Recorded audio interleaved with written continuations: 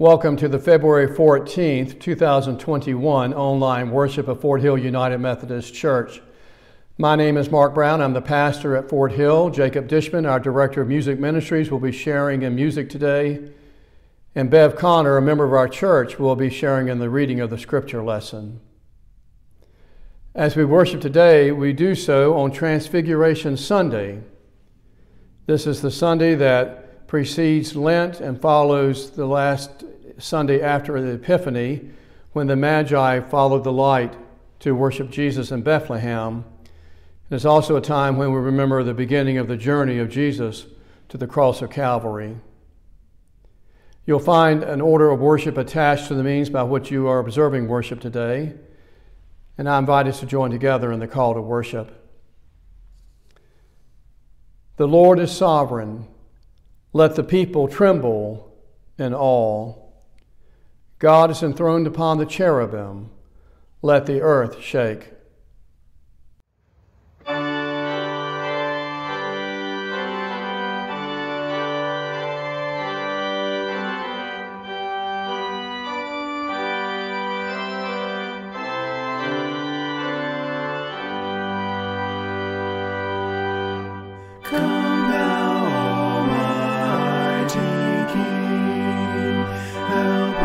Thy name to sing, help us to praise, Father all glorious, o'er all victorious, come and reign over us, Ancient of Days. Come thou incarnate Word, gird on thy mighty sword, our prayer attend. Come and thy people bless, and give thy word success. Spirit of holiness, on us descend. To thee, great One in three, eternal praises be, and evermore thy sovereign majesty may we in glory see, and to eternity love and adore.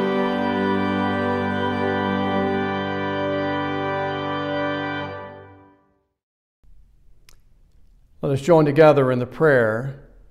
Holy God, upon the mountain you revealed our Messiah, who by his death and resurrection would fulfill both the law and the prophets.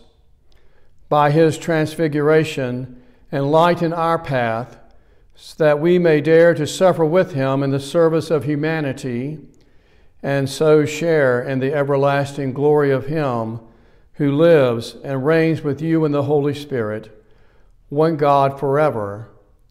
Amen.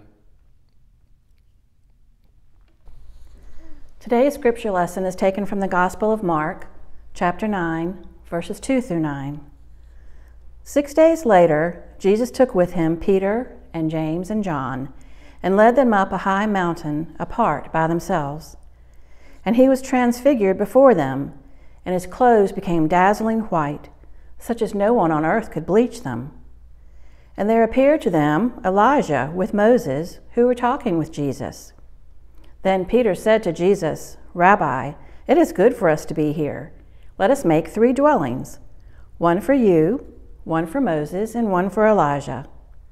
He did not know what to say, for they were terrified.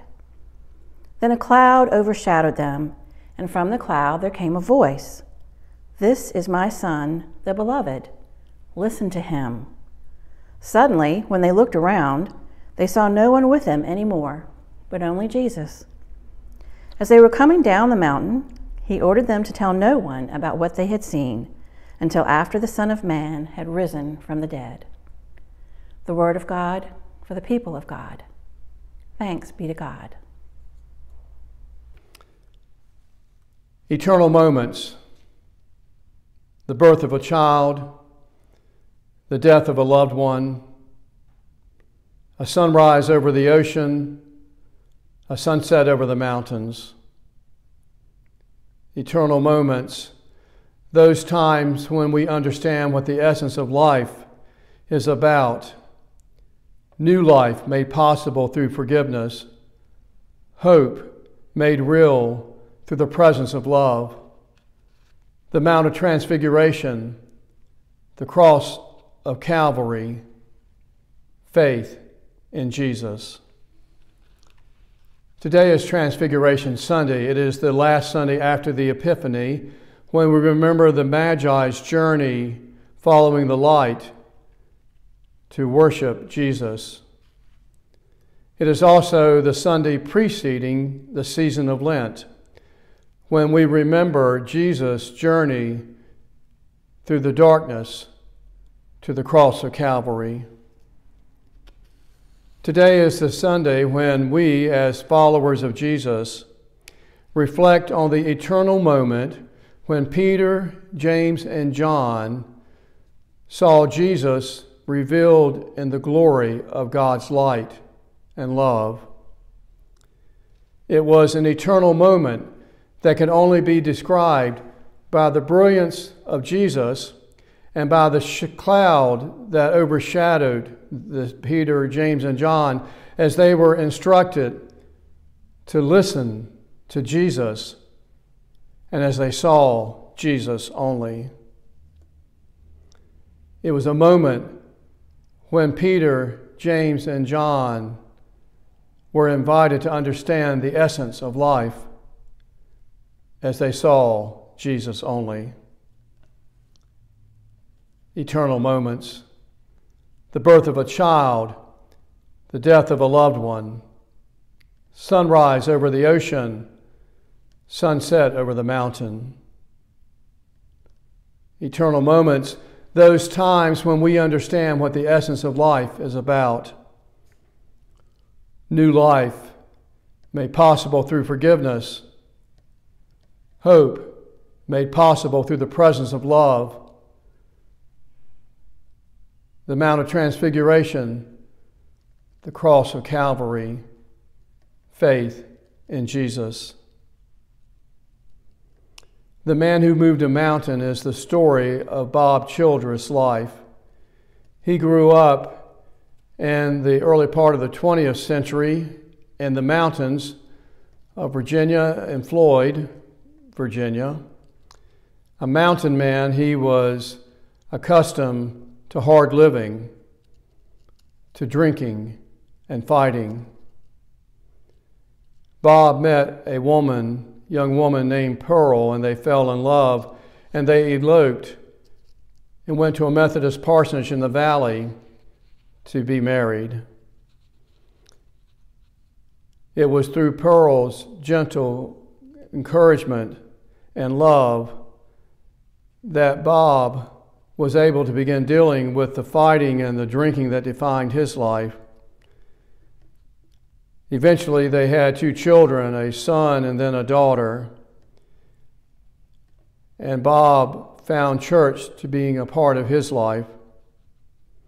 And all seemed right with the world as Bob and his family would attend church and worship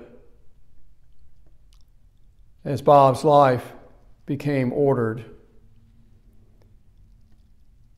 Well, just as the COVID-19 pandemic, the coronavirus, has hit us in this time, this was the time when the Spanish flu hit as well. Pearl contracted the flu, and she died within 2 days of having the flu. It was devastating, a devastating time, a devastating experience, a devastating moment for Bob and his 2 young children as they grieved the loss of his wife and their mother. Richard Davids, the author of The Man Who Moved a Mountain, writes about the time that followed David writes, Bob felt paralyzed. He was worn out, body and spirit. Pearl had given the joy, the sense of worth that kept him from aimlessness and drunkenness. Now, here he was, with 2 motherless babies. He went up into the woods. He thought of drink and its gentle forgetfulness. He thought of suicide. Up until this moment in his life, he generally had gotten what he wanted by persuading or working or fighting. Now he was hopeless. The first night he lay in bed between his baby girl, a 1.5-year-old, and his son, a 3.5-year-old. The boy whispered, "Papa, are you there?" "Yes, son." "Let me feel you." Bob reached out and put his strong arm and laid it on his son's covers. Then his daughter woke up and began to cry for her mother, and the boy joined in. Bob patted them both, trying to comfort them, and then he began to cry, and the children dropped off to sleep. More weary than reverent, Bob found himself repeating the Lord's Prayer. "Our Father," he began dispiritedly, and then he stopped at the line, "Thy will be done." Not his own will, which till now he had somehow always been served, but thy will, God's will. Perhaps when his own will could do nothing, he should let God do the planning. A surge of peace came over him, and he slept. Eternal moments. The birth of a child, the death of a loved one, a sunrise over the ocean, a sunset over the mountains. Eternal moments, those times in life when we understand what the essence of life is about. New life made possible through forgiveness, hope made possible through the presence of love. The Mount of Transfiguration, the cross of Calvary, faith in Jesus. Peter, James, and John found themselves in an eternal moment.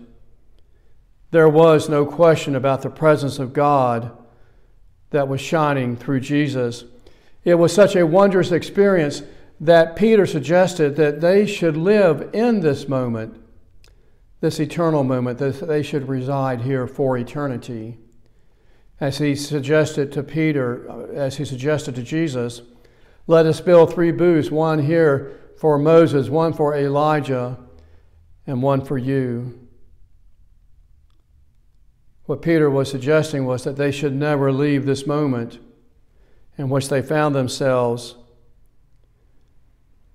But that's not the message of Transfiguration Sunday. That is not the message Jesus was sharing. That was not what God meant when he told Peter, James, and John to listen to Jesus. Staying in the present moment is not what eternal moments are about. Eternal moments are about moving forward in life, by moving forward and understanding God's presence in life. Let me repeat that again. Eternal moments are not about residing in the present moment.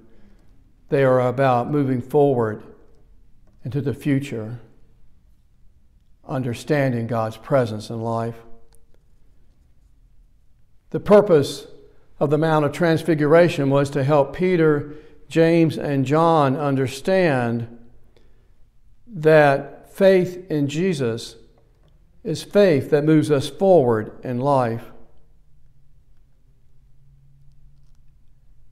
It is understanding that it was not only the light that guided the Magi to Jesus that was part of the eternal moment they were experiencing. It was also the upcoming darkness where Peter, James, and John would follow Jesus from the Mount of Transfiguration to the cross of Calvary.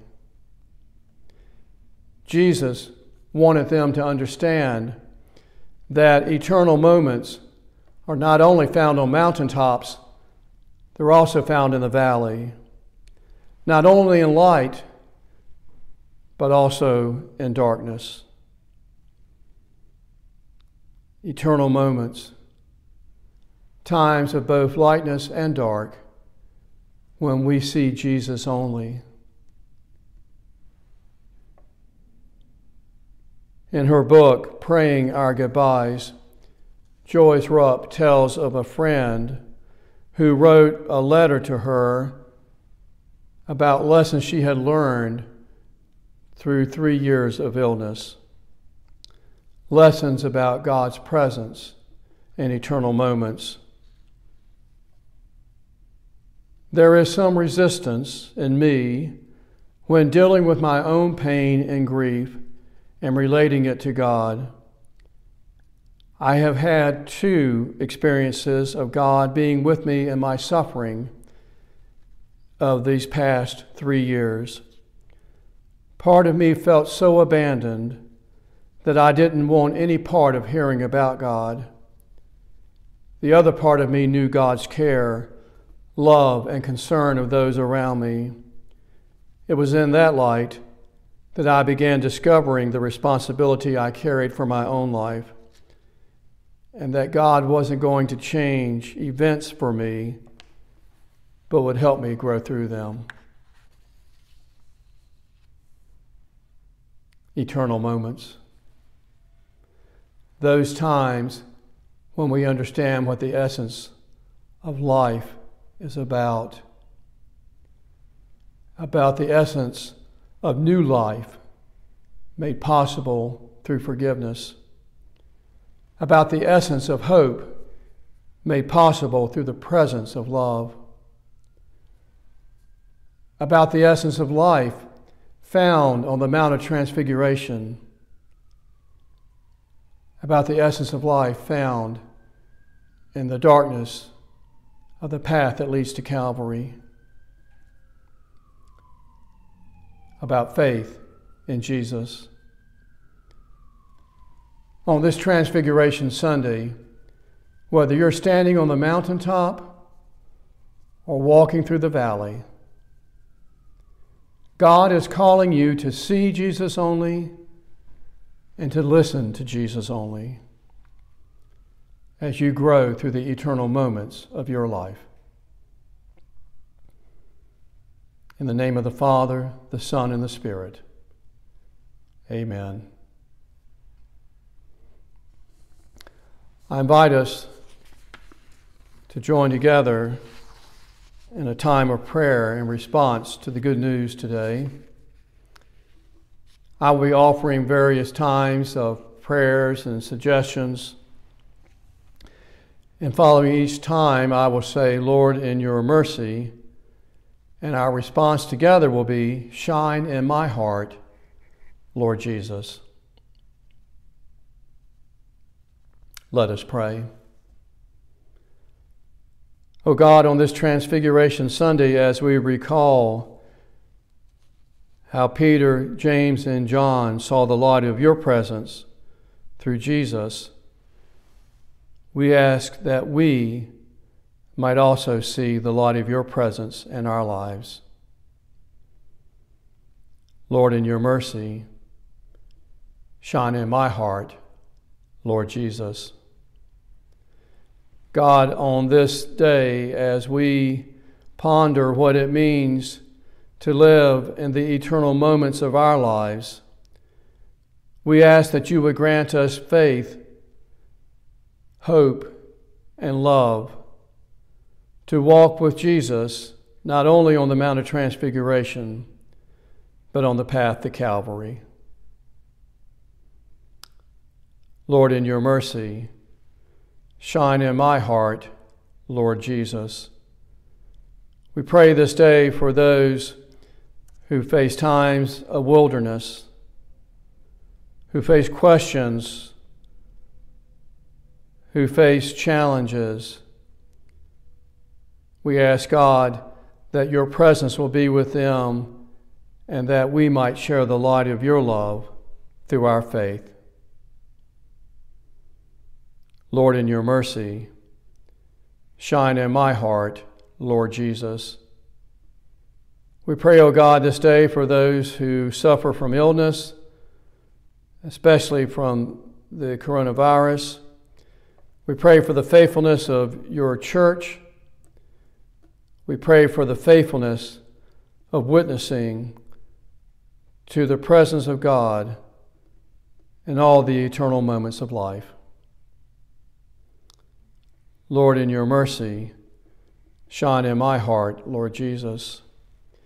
And we ask God that on this Transfiguration Sunday, that we might know what it means to see Jesus only and to hear your voice through him.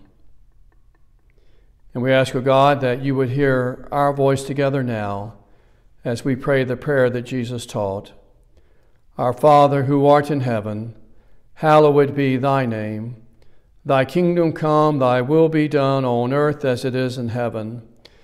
Give us this day our daily bread, and forgive us our trespasses, as we forgive those who trespass against us.